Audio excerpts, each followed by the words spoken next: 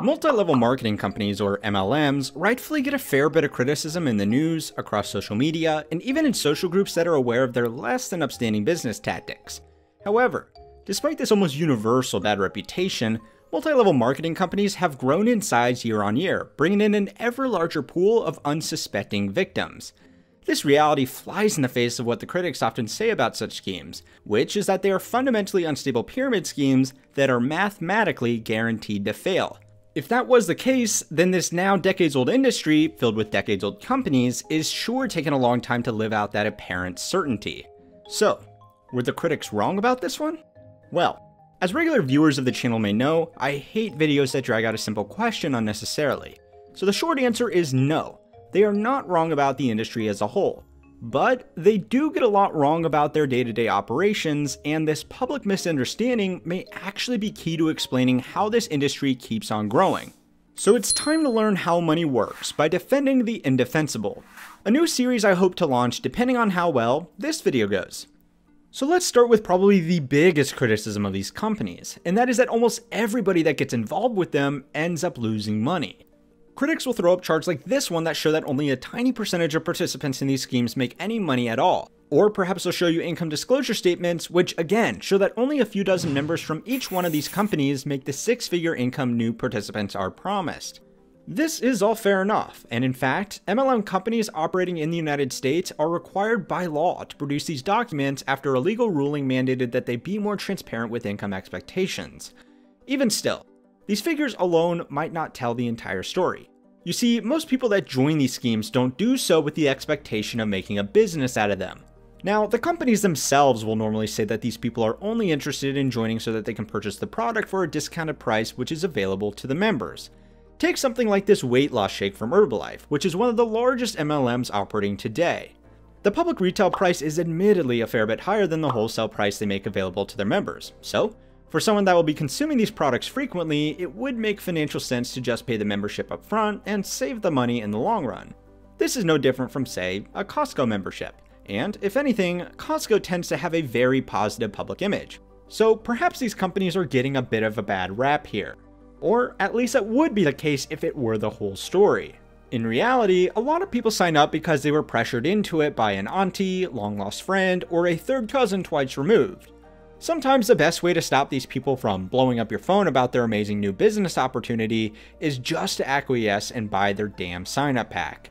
Sure, it will probably just end up collecting dust in your garage, but at least you don't have to deal with it anymore. Now in this situation, you have become a statistic. You are part of the 99% who join these companies and never make any money.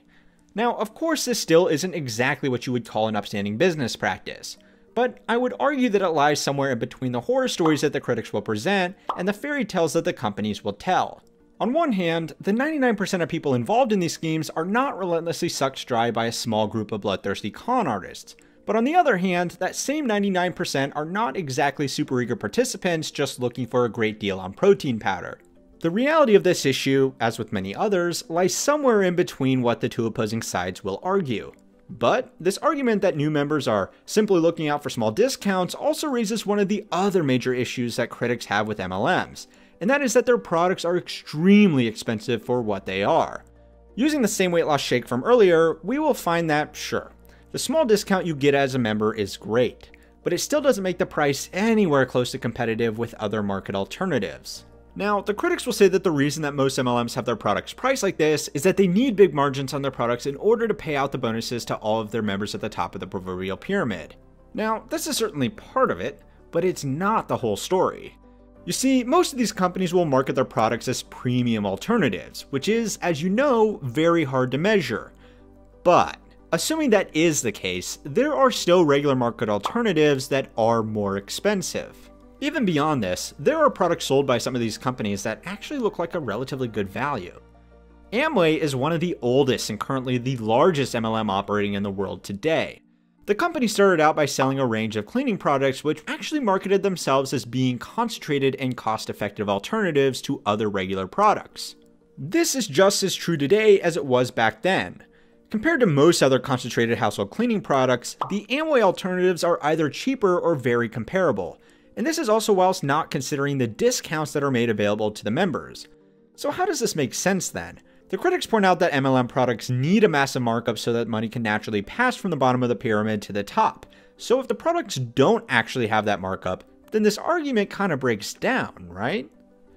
Well, maybe. But first we need to consider one of the more central criticisms, and that is that ultimately people are not sold on these products at all. So it really doesn't matter if the companies are selling overpriced weight loss shakes, bargain basement cleaning supplies, or even life insurance policies. And yes, there are MLMs that sell life insurance policies. No.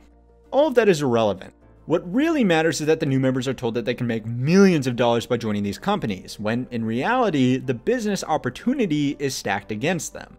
So the obvious defense to this is that people do become rich in these schemes. There are hundreds of examples of people that are incredibly well off due to their involvement in these companies.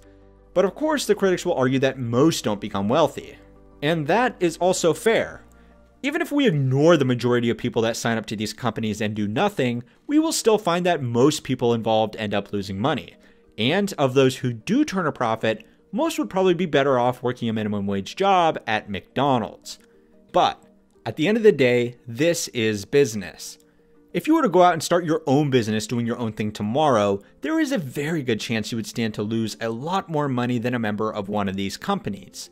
For every tale of someone losing a few $1,000s by stacking up on vitamins, skincare, or leggings from one of these companies, there is a story about someone losing tens of thousands of dollars trying to open a cafe.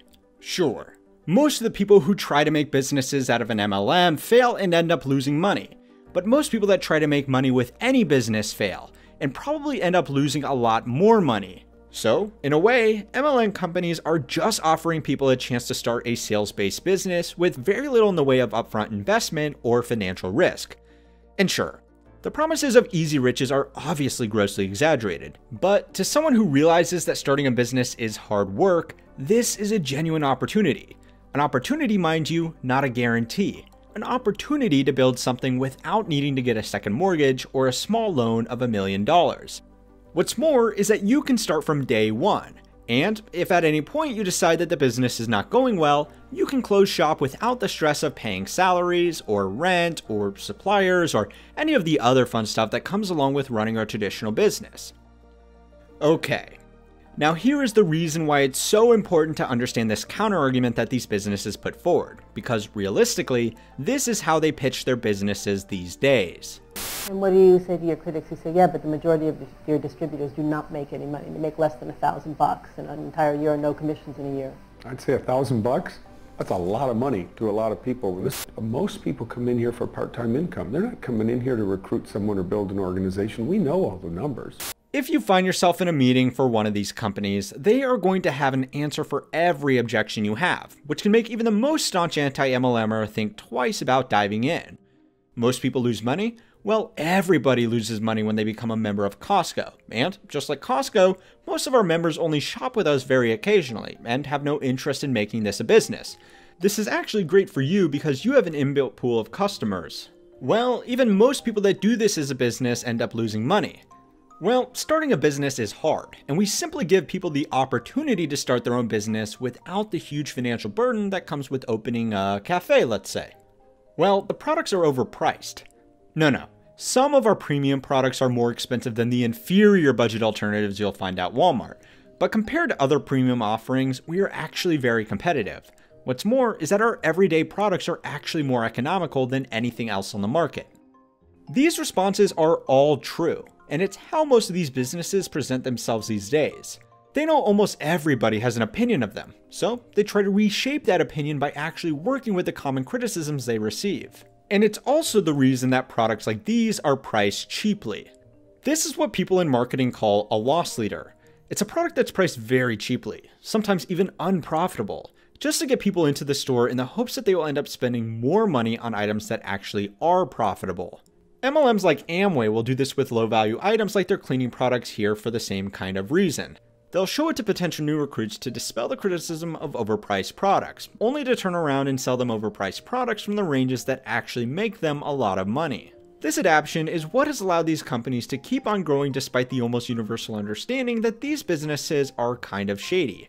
So I'm not going to call these businesses an outright scam. That makes it too easy for these companies to pull some kind of objection handling nonsense that we've seen throughout this video.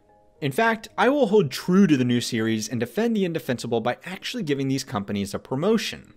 If you are looking to go into business for yourself, and you are a skilled salesman that is willing to work on a commission-only basis while also working to build and manage a team of commission-only salesmen beneath you, then by all means, go ahead. But if you're not looking to start your own business or you're not a good salesman, don't let the people involved in these companies convince you that you are either. Now, we will hopefully continue to defend the indefensible if this video does well by looking at the value that hedge funds add to society by doing nothing but moving huge piles of money around. But if you want to see accounting on a grand scale before we make that video, go check out our explanation as to how the Federal Reserve Bank became the most profitable organization in the world just last year. And as always, if you enjoy these videos, please consider liking and subscribing to keep on learning how money works.